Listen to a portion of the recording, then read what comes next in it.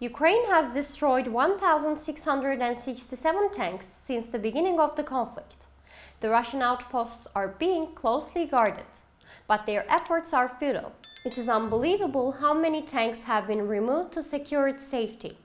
The Russian army is now under stress due to the shattered artillery systems. As a result, various branches of the Russian army have experienced material and human resource losses. As a direct result of the crisis in Ukraine, Russia has suffered a considerable loss of autos. This is now happening across the whole battlefield. It is reasonable to assume that Russia sustained damages similar to the loss of 8 tanks as a direct result of the confrontation with Ukraine.